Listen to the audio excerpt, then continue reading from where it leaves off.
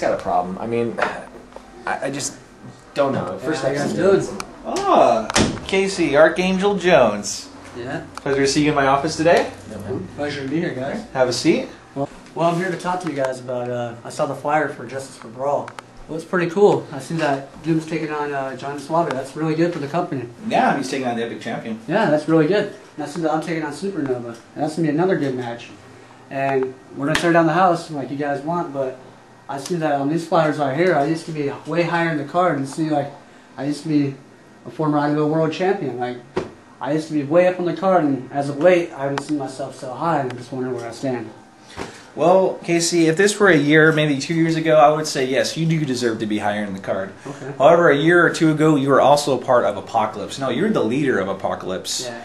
You had followers, Casey, and you were dark. You had that edge that the IWL champion needs, and you were IWL champion. Because despite your small frame, you were still able to strike fear in the hearts of your opponents. Hell, Yeah. when I was an active competitor here in the IWL, I was afraid to face you, no matter what champion you were. Okay. You know, I mean, look at these flyers again. Look. Yeah. Zoom in right there. Genocidal title match, Gutter Girl versus Archangel. That's when you were the genocidal champion. Yeah. You know, let's take a look up there.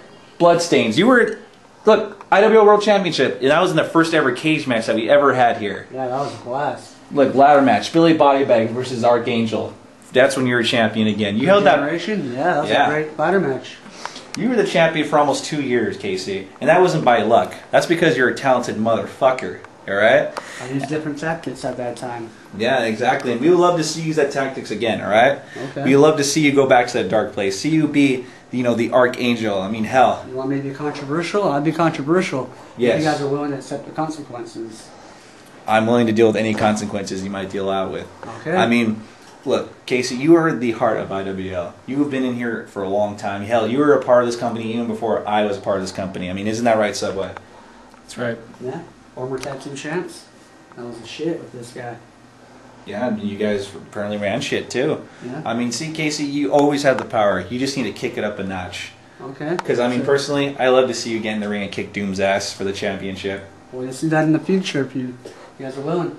You'll see a whole new side of me on Saturday because I'm taking all this into consideration. So Saturday at Justice for Brawl, Supernova better watch out because there's a whole new side to Archangel Casey Jones that you guys haven't seen yet at all. So you better be ready for it. So hope you guys are ready for it. Oh, we're ready for it, Casey. All right, here it comes. You guys have a good one. Thank you for your time. Appreciate it. Thank you, Casey. All right. And good luck, man. Kick some ass. I don't need luck. I got it all in my heart. That's a spirit. See, that's what I want to see. See, that's what I want to see, Subway. That's what I like. I'm glad we were able to motivate him, so to speak. Now, if only I can motivate you to get back to work. You may have motivated me more than you know. Thank you.